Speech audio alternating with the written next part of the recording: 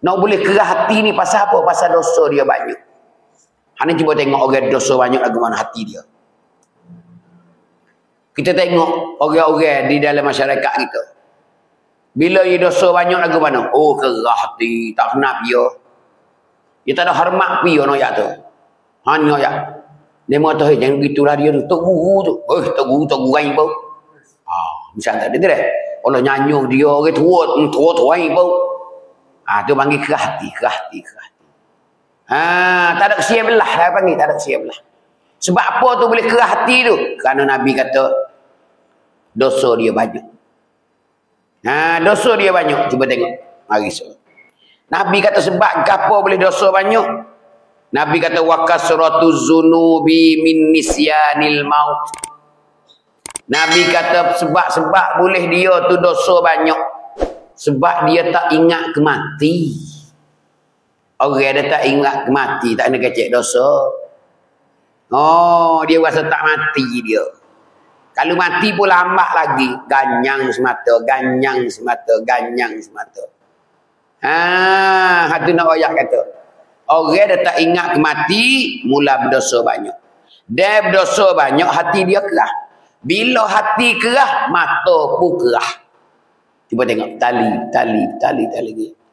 Maka Nabi kata sebab gapo boleh dia terlupa ke mati? Wa nisyanul mauti min tulil amali. Orang bila dia saat ni tu terlupa ke mati ni, orang ni dia terlupa ke mati sebab apa? Min tulil amali. Tak lain tak bukan kerana panjang angin-angin. Orang dia panjang angin-angin rasa tak mati lagi. Berasa dek pai. Berasa dek gila. Hani nak ayat tu orang bila panjang angin-angin dia tak ingat ke mati. Dia tak fikir tentang mati kerana dia berasa tak mati lagi. Angin-angin dia banyak lagi. Ni nak ayat Nabi dia royak sebab-sebab orang. Hani Nabi royak kata malah. Sebab so. Bila orang tu sebab apa boleh dia panjang angin-angin? Wa tulul amali min hubbid dunya. Panjang angin-angin tak lain dah. Pasal dia kasih ke dunia. Tidak. Pasal dia kasih ke dunia sebab tu dia terlupa ke mati. Sebab tu dia panjang angin-angin. Cuba tengok. Sungguh kita tengok.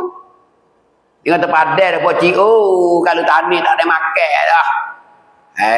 Dah lagi. Tidak. Nak ayat tu. Allah pocik tak kena bergaduh lah. Aku dalam pagar ni. Uyan nak lah. Pocik padan nak mati dah. Siapa dia kata nak mati? Ni dah buah aku dah makan lagi ni. Tidak. Gana tu dia kasih ke dunia. Kacau wak kebun. Ngatik je dah kacau langsung. Ngatik zikir baca Quran tak ada kacau. Tapi dia wak kebun kok. Dia hijau dunia kok Allahu Akbar. Gana boleh dia kasih dunia tu. Dia kasih kepada dunia tak kena kacau dah. Panjang angin-angin. Bila panjang angin-angin dia terlupa ke mati. Bila terlupa ke mati jadi dosa banyak. Bila dosa banyak hati keras. Bila hati keras mata tak teriak. Cuba tengok. Mata teriak. Jadi sebab boleh tak teriak tak menangis tu hati dia keras. Sebab apa hati keras kan dosa banyak. Apa dosa banyak terlupa ke mati. Dia nak terlupa ke mati dia panjang angin-angin. Apa dia panjang angin-angin kerana dia kasih ke dunia. Dia nak dunia pasal dah lagi. Faham tu? Tengok Nabi bila sosolah dia. Tu. Maka Nabi kata sultan kali Nabi kata kan wa hubbud dunya ra'su kulli khati'atin. Kasih kepada dunia itu tak ada dah. Kepala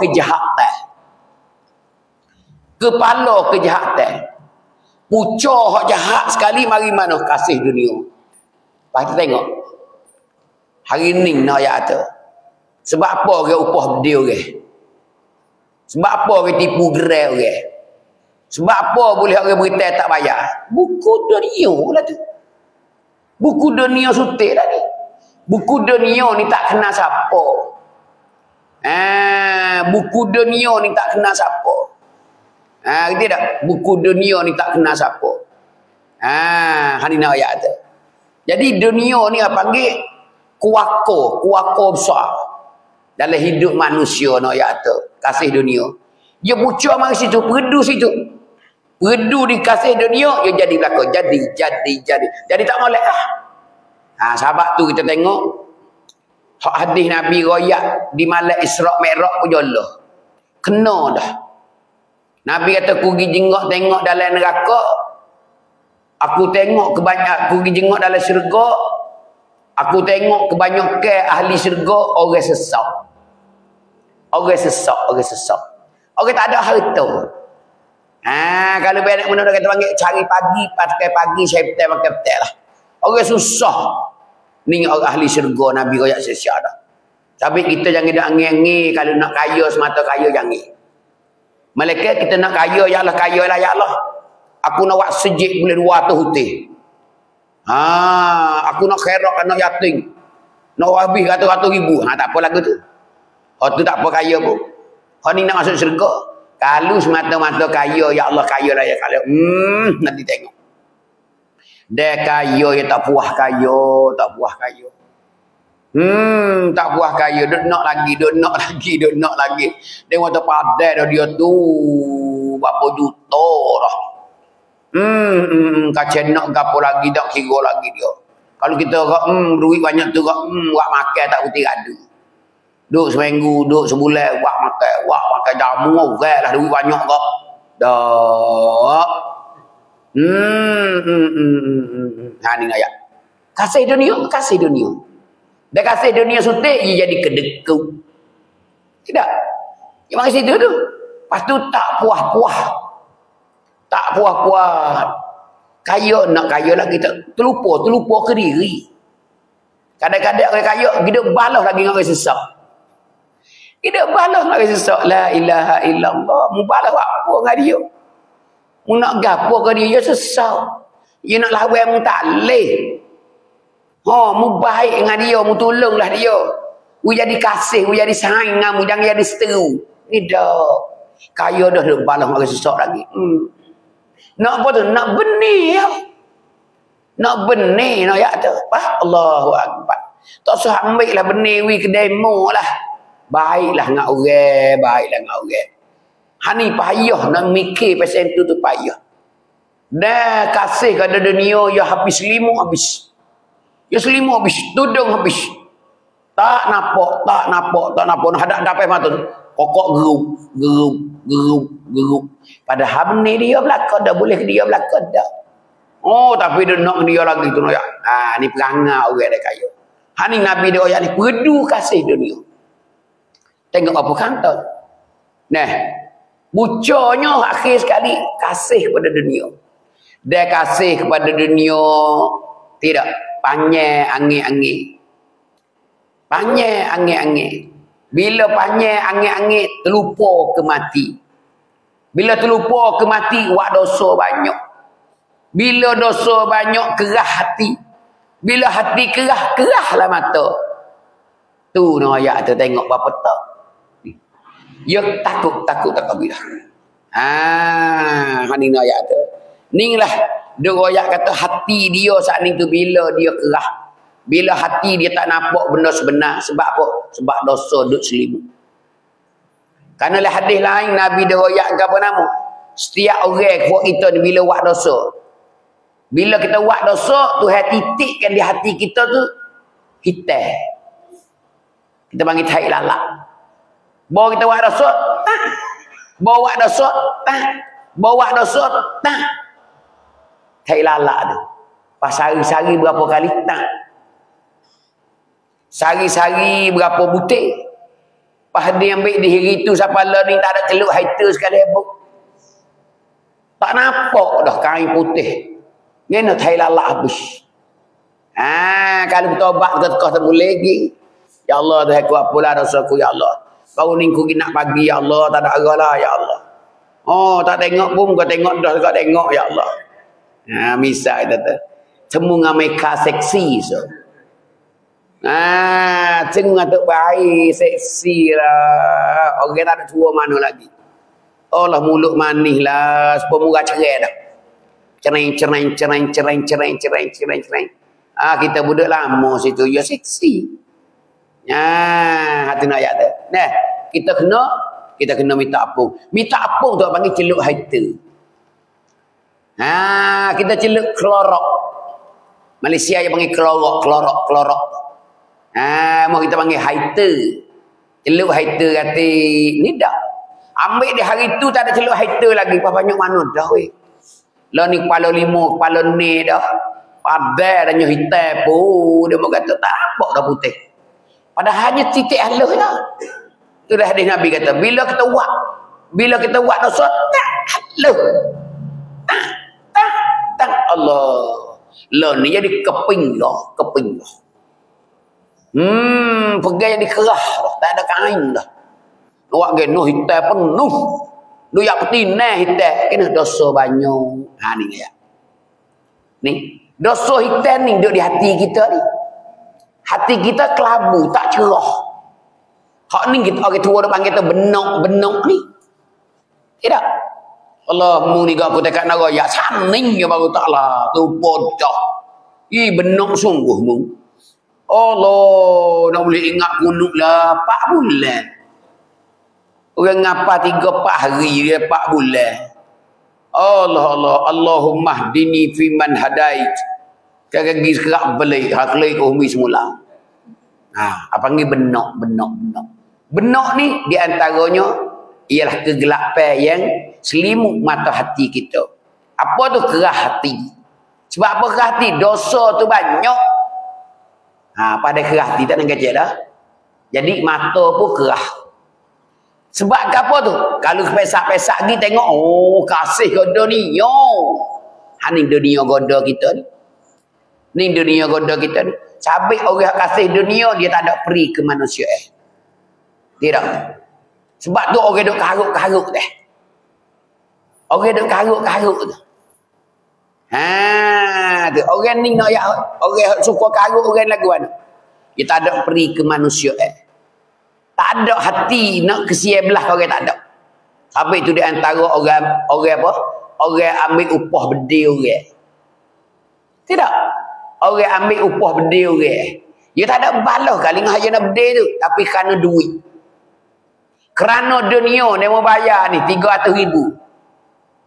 Asal mu perubah boleh. Kalau mu perubah boleh 300,000. Cerak kata tak ada, usung pergi kubur, aku 300,000. Kerana 300,000 tu, dia jong, dia berdiri, dia sanggup, dia berdiri, orang tak bersalah. Tak ada bersalah dengan dia, tak ada balas dengan dia, balas dengan orang lain. Tapi bila nak pada dunia, kasih kepada dunia, dia sanggup buat dosa. Kenapa tak? Ni pasal-pasal ayat tadi. Sampai bahaya sekali ayat. Ni dalam hadis Nabi ni ayat tu, di antara orang yang dikerah mata. Sebab tu Tuhan tepuk dada Usamah ni. Ukhruj ya aduwallah. Tubik, hei seteru Allah. Hei tubik. Musuh Allah. Siapa dia? Setan. Setan, rupa-rupa setan duduk di dalam hati dia. Tidak, setan duduk di jantung, duduk di hati dia. Sebab itulah panggil dia jadi jahat. Sebab tu orang jahat ni tiba-tiba kita royak ke apa? Heran tak orang jahat? Tak kena benda-benda klik kita. Mula tu dia nak pergi benda dia, benda kita dulu. Kita duduk lari dia. Tak ada pasal. Tidak. Kerana dia tu kan apa tu? Dia tak kira dah. Tak kenal siapa dia. Siapa dia galai dia je, tak ada. Dia tak fikir banyak. Ni ayat tu. Banyak mana orang hati hitam, kita panggil hati hitam. Orang apa ni? Orang tua dia gelar kata hati hitam. Gena boleh hitam hati dia kerana dosa saat ni. Titik hitam yang ada pada hati kita tu. Orang tua panggil tu, hati hitam. Mu ni hati hitam sungguh boleh buat. Boleh buat. Pada hamu ni dia makan nasi dengan dia dulu. Dia makan nasi dengan dia dulu nak ayatmu. Mu ni hati hitam sungguh boleh buat datang hatimu. Ada nak ayat. Ya datang hati sungguh. Ya, sebab dunia, hubbud dunya. Maka Nabi kata hubbud dunya ra'su kulli khati'atin. Kepala kejahatan. Orang ada jahat-jahat mari situ tu. Dialah kepala huwana sekali. Nak boleh orang buat jahat ni mari situ. Kasih pada dunia. Ha, tengok. Dah kasih dunia tak kira. Hipik setara tanah orang, tipu duit orang, tipu gerai orang, bertai duit orang tak bayar. Tu nak ayat tu. Mari situ. Bucuk ialah kasih pada dunia. Ha, tu Tuhan dia, Nabi dia ayat dalam hadis. Nah, Tuhan pun dia ayat di dalam Al-Quran dia. Nah, tu. Nah, lepas tu kita kena buat ke mana? Kita kena bertaubat. Kita kena bertaubat. Ha, kita kena bertaubat. Sebab tu kita dari ni kita kena bertaubat. Sebelum kita nak bertaubat, semayalah sunat taubat dulu. Semaya sunat taubat dulu. Ha, lagu mana semaya sunat taubat weh, tak ada payah. Semayalah.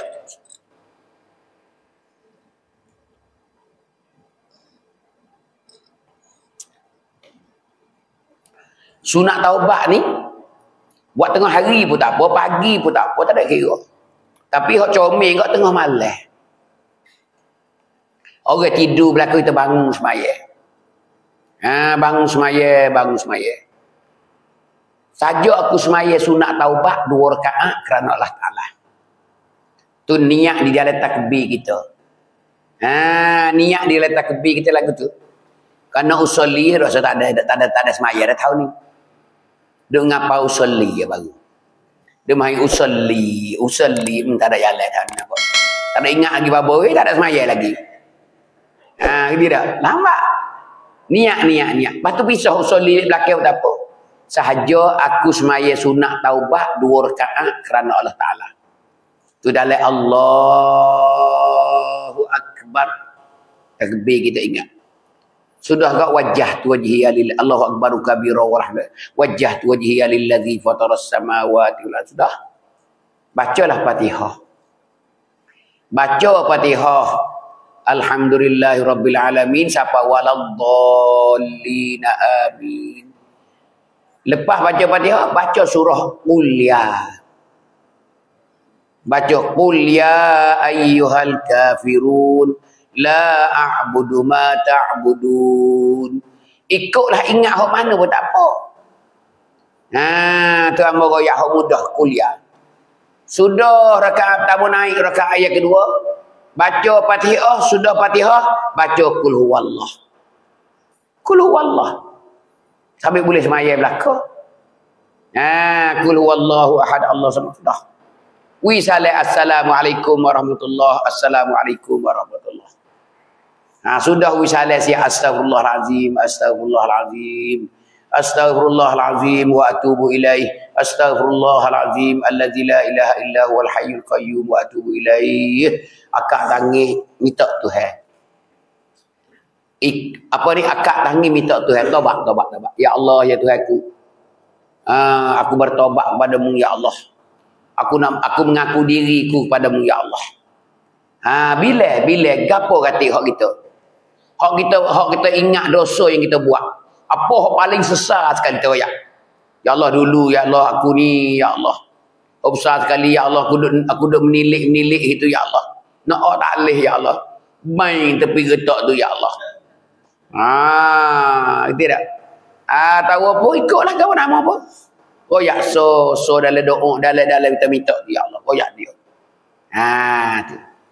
Tu nak ayat tu kita minta habis.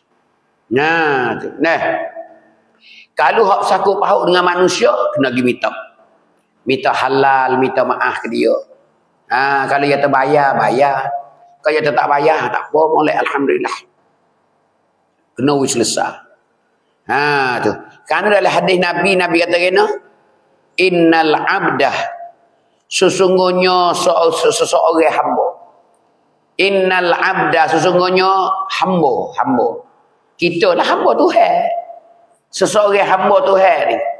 Tu Nabi kata, iza tarafa, apabila dia mengaku salah, bila dia iktiraf, Bila dia mengaku, summa taba, kemudian dia bertobat dengan Tuhan. Dia mengaku di atas kesilapan dia, dosa dia. Lepas tu dia bertobat. Nabi kata taballahu alaihi. Nascaya Tuhan terima tobat dia. Hani nak ayat tu.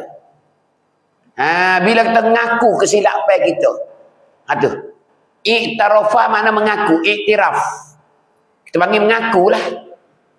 Mengaku kesalahan kita dulu. Ya Allah, aku tinggal semaya banyak dulu ya Allah. Allah, masuk umur 25 ni ya Allah, kau tu kudu mabuk ya Allah.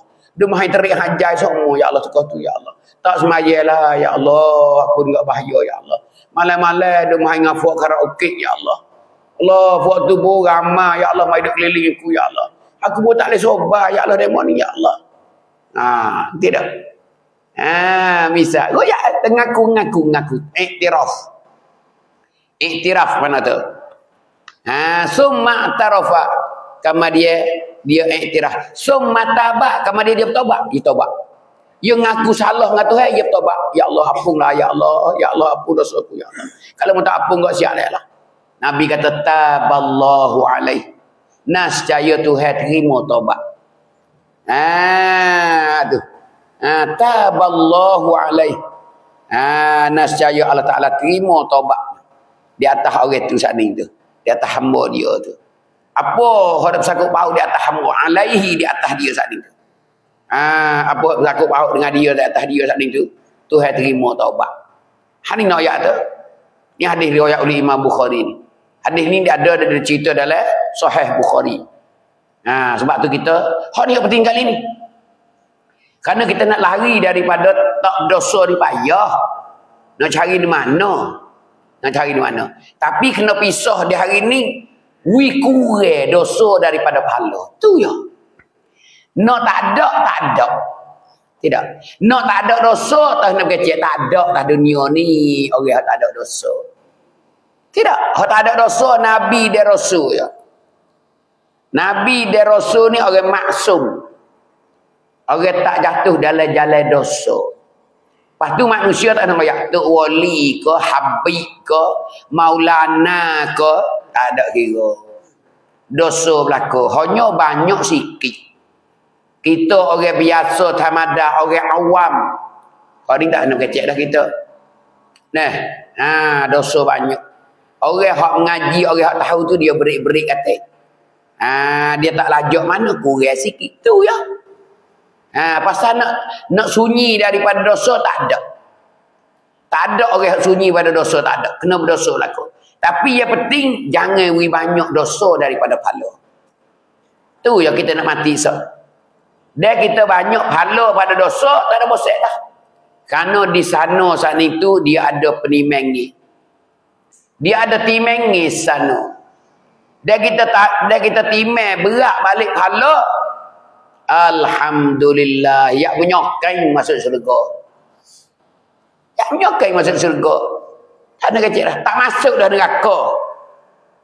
Bukan kita masuk neraka dulu dah. Masuk syurga.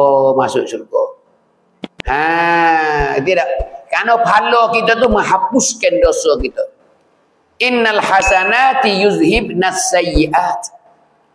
Pahala kebajikan kita tu menghapuskan segala kejahatan kita. Tidak. Dosa kita sikit, pahala kita banyak. Kalau ibarat atas pasir kat curah ru, lindung habis dosa. Nampak pahala belaka. Hari ni ayat kita ni buta. Dia banyak lek dosa. Hak tu tengok dah email kita. Tengok di atas email kita. Apa email kita? Bila banyak lek dosa, kena masuk neraka. Kena masuk neraka dulu. Kalau email ada kita, tu baik habis gelemik tu, habis dosa tu baik. Tidak. Tu baik kalau email ada. Tu di antara Nabi kita syafaat di akhirat esok. Tu di antara Nabi kita syafaat kita di akhirat esok. Siapa dia mati dalam email masuk neraka, Nabi akan minta Tuhan tu baik. Hak tu Nabi sujud di dalam syurga esok. Tuhan kata apa lagi Muhammad mudah sujud? Nabi kata, ya Allah, masih ada lagi umatku dalam neraka. Sedangkan dia ada email besar butir tamar dalam hati dia. Email. Waktu baiklah ya Allah sebagai janjianmu ya Allah. Tuhan kata akak kepala Muhammad. Akak. Nabi kata aku tak akak kepalaku. Malaikatmu kena terima dulu hajatku. Maka Tuhan pun suruh malaikat waktu baiklah. Ni nak ayat tu bila ada email. Dusta tujuh pula. Tuhan kata apa lagi Muhammad? Tak ada sudah. Ada lagi ya Allah umatku ya Allah. Orang duduk lain neraka ada lagi ya Allah. Minta waktu baik ya Allah. Dia ada email ada besar butir jagung. Waktu baik ya Allah. Tuhan suruh malaikat waktu baik. Sujud pula. Tuhan kata apa lagi Muhammad? Ada lagi ya Allah. Umatku dalam neraka ya Allah. Akhir habis. Ni Nabi kita syafaat kita. Nabi tak tinggal kita. Nabi tak tinggal. Kita ni tidak sirak dia berdoa. Salim. Kita duk minum air sungai Kausar sekali dengan dia. Kita masuk surga, dia menemani kita. Dia temui kita, lamai kita.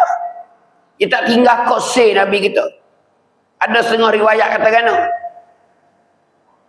Ada seorang manusia di pada masa esok, di akhirat esok. Sangat-sangat sibuk. Sangat-sangat sibuk. Siapa dia? Nabi Muhammad. Gi mari. Dia cara ke umat dia. Tu nak ayat kata. Orang hidup dia belakang tak ada buat apa. Ni nak ayat kata. Umat dia banyak. Tu Nabi kita rakyat. Sangat-sangat sibuk di akhirat esok. Untuk nak menolongkan umat dia. Ni Nabi Muhammad. Sebab tu sepatut kita selawat dia lah. Selawat banyak. 100 sudah kurang. Sehari 100 pagi tu. Sudah semaya subuh wirid siap dah. Nak pergi kerja ke gimana? Selawat. Allahumma salli ala sayyidina Muhammad. Allahumma salli ala sayyidina Muhammad. Allahumma salli. Lebih tak apa 100. Tu nak ayat kata. Kemuliaan selawat ke Nabi. Kerana banyak yang nak tolong kita. Yang nak tolong kita rakyat. Dia tak pernah lupa kepada kita. Tuhan waktu baik. Ya Allah, ada lagi seorang lagi ya Allah. Ada lagi umatku dalam neraka ya Allah. Sedangkan ada dalam hati dia ni iman ya Allah. Ada besar biji sawi. Ada besar zarah. Ada besar butir lengo. Nak ayat kata iman ni besar sekali. Dia ada iman halus pun tak boleh hati. Tu nak ayat. Ada bosan takut mati telucuk iman. Di antara apa nama telucuk iman? Orang tak semaya. Orang tak semaya ni bimbang sekali. Nabi kata yakhafu alaihi zawalul iman. Takut orang ni tangga iman. Dia tangga iman tak nak kecek dah. Pakai duduk dengan sekali Jong Sebeka. Duduk dengan sekali Lee Kuan Yew Singapura. Tu nak ayat kata. Duduk di mana? Tak tu baik dah. Haning tertakut sekali. Duduk tak dunia nak jadi orang Islam lah. Kita makan lembu semelih, hayat semelih. Mati esok tangga imi Allahu Akbar. Jadi mu tak butuh sikit habuk hidup dunia selama tu hawi umur kemudian 70. Apa panggil corai tak ada dah. Orang panggil tak butuh celaka dalam hidup. Wal iyazabillah. Bila kita nak minta semua Allahumma ahyina bil iman wa amitna bil iman wa syurna bil iman wa adkhilnal jannata ma'al iman. Tepat. Ya Allah Tuhanku, hidupku bawa iman ya Allah. Hidupku biar aku ni ada iman ya Allah. Dan matiku dalam iman ya Allah. Bakitku di pada masa esok sekali dengan iman ya Allah. Dan aku masuk ke dalam syurga-Mu esok sekali dengan iman kau ya Allah. Tu mana tu? Sampai itulah kita kena baca. Kata baca pun tu iman duk baca kita kena amin. Jadi buat kita kadang-kadang tak aminnya. Semua orang tak ada oleh belakang. Tapi tu iman pasal bekai sikit. Munak kedak Paling di belakang. No, ada iman. Hau kena senyap. Kata amin je aku nak minta ni. Kata Tuhan tak ui kan ni. Kita amin je nak sign hak dia lah. Nak sign hak dia. Tu iman kata Allahumma ahyina bil iman. Kita buat amin. Yo. Terimalah ya Allah hak minta dia Allah. Kerana hak kurati. Kerana ya ahyina ni mana? Ramah. Ya Allah Tuhanku, hiduplah kami semua ni di dalam email. Kita pun amin. Ya, terima ya Allah. Kerana dia minta aku kurati. Kita nanti aminnya. Amin lek belakang tu sign hak tu email kata. Terimalah ya Allah, terimalah. Amin mana istajib. Terimalah ya Allah. Terimalah ya Allah yang minta dia Allah. Karena masuk itu letter dah. Sampai kata imi hak jirik-jirik, dia tak benar dah. Ya minta dah. Ya Allah. Bini seorang lagi ya Allah. Kita pun amin. Amin. Amin. Jadi minta dia. Allah khabar-khabar dia bini pak. Kita seorang tu ya. Di mana kena? Oh, tu imi jidik sungguh minta dia seorang. Kita pun amin juga. Tuhan terima. Boleh dia. Kita saja. Sampai kena tiara. Kalau nana tu ramah. Kalau ni tu sore. Allahumma ahyini bil iman. Itu aku. Jadilah aku dibawa email. Hidupku ni ada email. Wa amitni. Matilah aku dalam email. Wahsyurni bil iman. Bakitku di pada masa esok bawa email. Wa adkhilnal jannati. Tu. Nah, masuklah aku akan syurga. Ma'al iman sekali dengan email. Tu nak ayat. Nah, wa adkhilni masuklah aku. Kalau ramai wa adkhilna. Kami. Puak rau. Kalau sore can Pak kita bunyi ni amin. Dan dia sore. Dan dia sore. Hani nak ayat tu. Tu nak ayat tu di antara. Hani Nabi dia royak kena dengan taubat, Kita ingatlah. Buku taubat ni nak ayat tu. Tu taubat nak ayat tu. Nah, tu semaya sunat taubat saat ni tu. Rakaat pertama selepas Fatihah kuliah. Rakaat yang kedua lepas Fatihah Kul huwallah. Semayalah. Nak maya perkaat. Kalau orang yang dosa banyak, buat boleh 40. 40 dua akik tangi. Ya Allah, pula ya Allah. Ya Allah, dulu ku teruk ya Allah. Ku patah amanah dulu. Aku beribu ya Allah. Bukan beribu saja ya Allah. Dia mengingat dino dulu 5 tahun dia ni kuat. Misal kata. Buat boleh 40 rakaat. Tu. Orang biasa-biasa tu buatlah 10 ke. Deh. 8 ke 2. Tak ada. Buatlah. Tu ayat tu supaya sunat taubat. Tu ayat. Mudah. Tak ingat hak tu tak apa. Niatnya saja ku supaya sunat taubat. 2 rakaat kerana ya Allah. Kita tak ingat babawi. Tiba alif lam mim. Apa itu? Satu saya. Allahu Akbar. Waladdallin amin. Bismillahirrahmanirrahim. Alif lam mim. Allahu Akbar. Tak erti zalikal kitab, tak erti. Bisa kita kata tak ada apa. Tak saya baca pun tak apa nak ayat tu. Baca Fatihah saja je rukuk. Tu nak ayat tu. Ni maya taubat nak ayat tu. Dah. Baik, habis itu. Mari tengok hak ada 4 poin lagi ni. Dosa orang jatuh dengan sebab bini dia. Jadi dia berdosa. Dia berdosa. Mana weh? Yang ke-11, yang ke-12, 13, 14. Yang ke-12 tak mau tak ulai dah dulu tu. Ingat belakang dah kali dah. Kau tanya mesti nak mata dah. Tak ingat sahabat. Bukan tak ingat sikit dah. Kata ingat sikit dah hingga lagi. Tak ingat sikit bau. Panggil yang ke-12 nyotok laki dosa juga. Berburuk sangka terhadap isteri. Faham tak? Tu laki tak harap ke bini. Buruk sangka tidak? Dia suka tak molek ke bini dia. Tak boleh. Tapi kita kena perhati bini kita.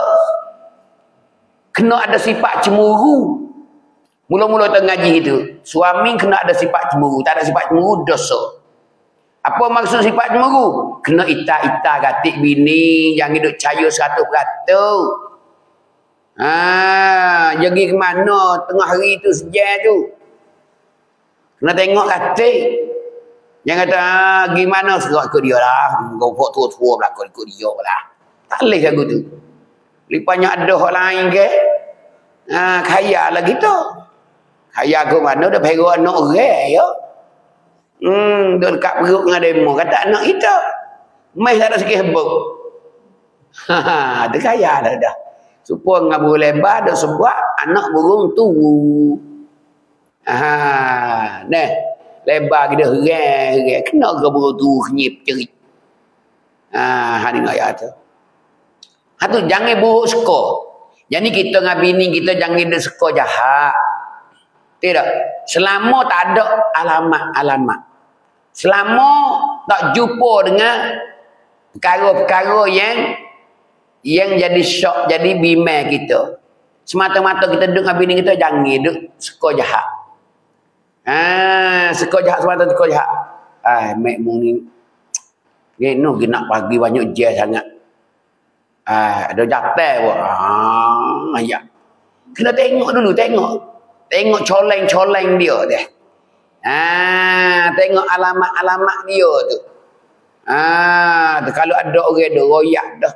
Pas kita tengok bini kita pun jadi nampak liar, pelik lah ni. Tu kita kena perhatilah. Kau tu kena cemburu tu. Tapi semata-mata isteri kita jangan bersangka buruk.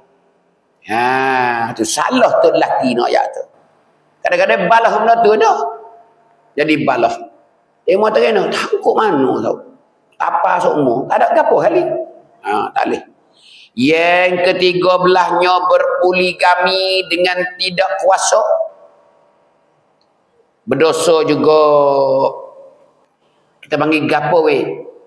Bini banyak dengan tak kuasa. Poligami ni sebelah balik. Malaysia dia panggil poligami. Indonesia pun poligami. Poligami ni bini banyak, tidak? Bini 2, bini 3, bini 4 lah. Tuan tak kuasa. Bini banyak, berdosa tu lelaki. Tidak? Ingat molek. Orang nak bini 2 ni kena tengok molek. Tengok molek di segi kita nak bini lah. Sehat tak? Tak sehat, tak boleh. Duit ada ke tak untuk nak sanggup? Tak ada, tak boleh. Tidak? Tu nak ayat tu kena tengok molek lah. Tu kena ada jamin ni. Kena ada jamin ni. Baru tak apa. Ni dosa tu laki dia ayat ni. Tu hargah bini 2. Tak ada dah lah. Kena? Lek tua tak 4 bulan tak ada gelik. Tak ada jalan lah. Berdosa. Wakwi berdosa tu laki. Ni perkara yang bawa dosa. Yang ke-14nya angin membantu isteri pekerjaan isteri di rumah. Tok laki angin tak tolong bini kerja. Kerjaan di rumah lah. Tak boleh tak tolong, tak boleh. Ni Nabi dia ayat yang masuk dapur dia tanya Siti Aisyah. Aku boleh tolong ke apa kata Aisyah nak masak ni Aisyah. Tengok Nabi kita. Pas kita dah duduk rumah, duduk saja bini duduk dapur. Bawa tanya-tanya masak dah. Tanya masak kita. Bini negak lo ligak sepuluh kipah dah di bini. Gogeng jatuh bati jatuh tudung buyuk krongkang Allah. Bini bekai tanya masak lagi. Masak lagi memang. Bini gak lu. Takut bini pun takut. Weh mu gak gaduh lah. Dek tu aku baru letak je. Duk start je. Tak asal lagi. Allah, aku akik atas legak ni kan. Bini pula dapur. Saya keladi. Akik atas legak tak boleh lepang puyuk-puyuk lah. Ada gata. Tak boleh. Kita masuk dapur, masuk tengok atik. Gapo mek mu aku boleh siai bawai boleh? Boleh wei mu siai. Bapa ulah ni hak putih ni. Hok merah, bang merah. Lepas tu aku tumbuk lah dah. Tumbuk. Tu. Masuk dalam dapur tengok. Kau ada kerja belah lah, kerja lah. Kau ada saja tu. Tak boleh kalau kita tak tolong bini. Ni, tu lelaki jadi dosa juga. Nanti nak ranggah saja.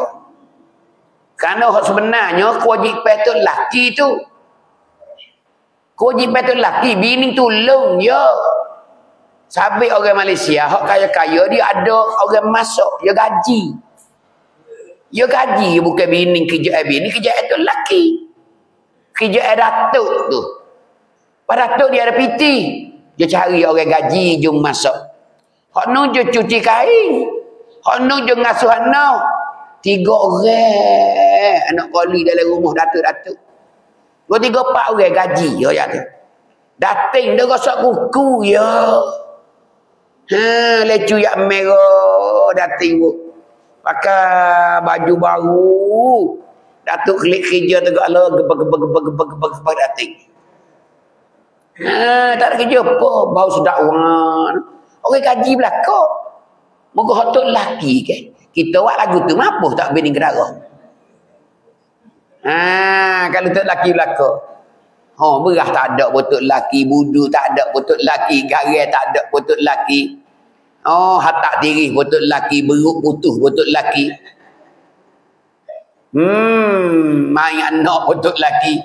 Pasal kain laping botol laki. Menyayu botol laki, menanak botol laki, renai telur botol laki. Mampu botol laki. Apa sengangung situ lah. Tu bining tolong ambil, tu tolong tok laki. Nak merengek ke tok laki, beban tok laki dia tolong. Apa tolong? Dia tolong menanak, dia tolong menyayu. Sampai tak sedap dan hidup kata huduh. Dia tolong dah. Kalau kata huduh, bini kata nak, buat sendiri, nak sedap tak? Bini kata, tak lelaki. Nak sedap buat diri, sedap tak dah? Pandai kata. Muni pandai makan saja, pandai kata tak sedap. Tak pandai nak buat. Jangan. Terasa hati dia. Terasa hati orang tino. Sampai kena puji semua. Kita tu lelaki kena puji. Dia nyayu, kita puji lah. Tak kira lah apa-apa nama dia buat pun. Dia renai telur kot. Dia goreng telur, dia renai telur. Dia menyayu apa kita puji. Alah, memang sedap lah. Munggah sayur putih kat aku kat nambah memang. Tak ada apa esok sayur putih. Lusa sayur putih. Tulak sayur putih. Kita nak kedah habis. Habis tiap jagung dengan diung batek. Habis kena sayur putih lagi. Sun-sun ni tu lelaki kata, tengok memang pecah dah gosiku ni. Beradu-beradu dia lah sayur putih tu. Ya naik angin yang retina. Cuba kata sedap tak ada pun dah. Tak ada berhenti gaduhnya menyayu. Kena pandai lah. Nak timbul perasaan kasih. Suami isteri nak ayat tu jangan. Tak boleh, tak tolong tak boleh. Ingat molek ni. Ingat molek lah. Tak tolong tak boleh. Kita orang jatuh ni ingat molek deh. Bini dia dah kalau kita tak ada kerja lah tu ayat tu. Kalau kita tak ada pergi kerja rumah seluar lah, tak ada rumah gini weh. Bini dia dapur masuk hati tanya dia. Bini kata kukunya weh mong, kukunya kita. Kukunya. Koyoknya siap belah pom masuk kak. Ambil kau kata kak keruk. Ada orang pergi kedas ni meseng. Ikut lah. Tolong. Tengok Islam ya ajar nak icomi. Nak icomi nak ayat tu. Tu dagu tu. Tu. Yang ke-14, yang ke-15-nya gapo? Tidak mengajarkan ilmu agama kepada isteri. Ni pun berdosa juga tu lelaki. Tu lelaki tak mengajar bini. Ya asalnya kira gereh asal wajib dah tu lelaki ajar bini, ajar anak. Anak kita siapa dia mengajar? Kita. Kewajipan hukum Allah Ta'ala tu tutup di atas kepala kita. Taklif. Dia memberati di atas kepala suami supaya suami mengajarkan isteri dan anak-anak. Mengajar apa? Mengajar ilmu agama. Ilmu ketuhanan. Ilmu akidah. Ilmu fiqh. Ilmu tasawuf. untuk nak membetulkan ibadat-ibadat kita. Tidak. Ngajar akidah untuk mengenal Allah. Apa panggil akidah? Kenal Tuhan. Tu. Mengajarlah hukum fiqh. Nak tahu kata suci tak suci, najis tak najis, semaya pasal mana, hak betul lagu mana, tomaninah lagu mana, cara ambil semaya lagu mana, tu hukum fiqh. Ngaji tasawuf pula untuk nak mengelakkan ria-ria, ujub-ujub, takabur, sum'ah, ria-ria raya tu. Tak ikhlas. Tu nak sepak benda tu. Nak sepak benda tu. Takut semaya tapi ria, nak menunjuk orang. Tak ada pakai juga. Gitu tak? Tu nak ayat tu. Tu nak proses tu. Tu. Bukan kena ngaji banyak sangat tak berhenti. Bini kita mari bulan kena ayat. Hei memang darah hei ni lagu ni. Tu lelaki kena reti. Jadi wajib tak tu lelaki kena ngaji berhenti supaya nak ajar bini. Bukan hak kita, hak bini. Tapi wajib dah kita kena mengaji. Kerana nak ajar bini. Faham tidak? Tara nak mengajar, tara nak ajar bini. Tak laki lagi tak reti. Suruh bini tu mari ngaji. Bini mari ngaji, tu laki tak ngaji. Pelik pula dah. Orang kita nak ayat tu. Sebab tu nak ayat tu kena pesak molek lala ni. Kena pesak molek keadaan kita hidup dunia ni. Nak lepas tutup tan Allah. Tutup tan Allah. Kepada kita ni kita nak lepas. Nak lepas. Tidak ia sakut dengan kita. Tu 15 perkara dosa si suami terhadap isteri. Terakhir sekali tak mengajar ilmu agama kepada isteri. Dosa kita ni. Ni sebab kita ni, buat yatim ni. Ngajar ke tak bini? Dah. Pak bini main ngaji ke tak? Dah. Tarak lagi. Habis kena gendong lah mari. Kena gendong yang ngaji, yang tahu juga. Kena betul Fatihah kita. Kena betul Fatihah bini. Sebenarnya tu lelaki kena betul hak bini, hak anak. Tidak. Patut lelaki tak erti juga. Ajak bini pergi betul kedua-dua. Tidak. Anak itu hatta sekolah, hatta pondok. Ya betul sana. Tok guru. Lepas tu kena terima kasih ke Tok guru. Kerana dia tolong mengajar anak kita yang wajib tak kepala kita. Tapi dia tolong ajar. Hidup pondok. Tok guru ajar. Lepas. Allah aku mujur sungguh Tok guru tu ajar anak aku lah ni. Tidak tak kepala aku malah ajar lah. Aku tak erti. Tu nak ayat tu. Ni nak ayat tu kewajipan kita.